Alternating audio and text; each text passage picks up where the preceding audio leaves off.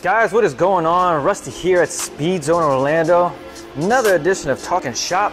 And as you can see, we're getting some stuff prepped up. So what I'm doing right now is we are getting stuff sanded down, a little scuffed up action actually, because we're going to be hydro dipping some steering wheels today.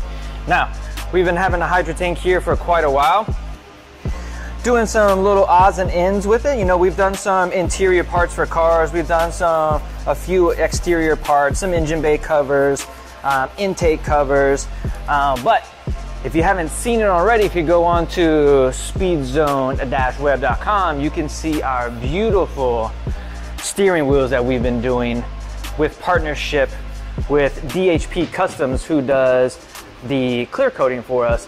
And that helps to make sure that that steering wheel will last, especially with the Florida sun, because we're out here in Orlando and everybody knows who lives in Florida is this sun is brutal. So we get a high-grade professional clear coating done on the steering wheel after we dip them, so that way the longevity of that steering wheel is perfect for everyday use, and it keeps that lovely graphic nice and shiny after we get it done. So right now we're just getting this prepped up. We've got to make sure the surface is nice and smooth and cleaned before we do our first coat, which is going to be our base coat. And that coat is going to show through the actual graphic that we're going to hydro dip, and it gives it a nice background color.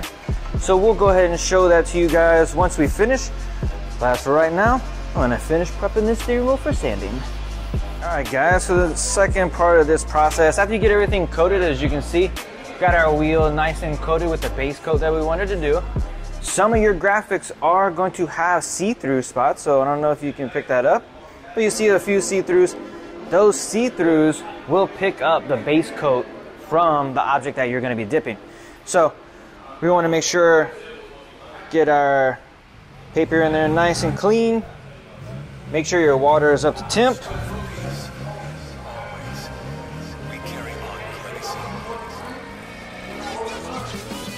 And we're gonna go ahead and let that sit for a nice minute, because we want that paper to get hydrated. We wanna make sure that everything gets nice and warmed up.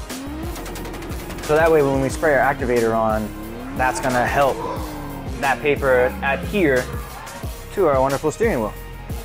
And we'll get that all wrapped up. All right guys, so we'll get our activator on here.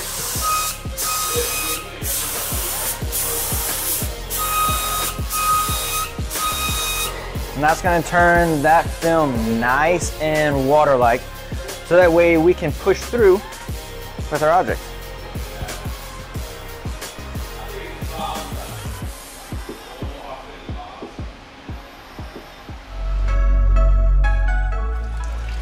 And that, guys, is what it looks like. Boop. Perfectly dipped. Now after this process, we go ahead and clean everything off, because it does have some adhesive, kind of like goose substance that's on here.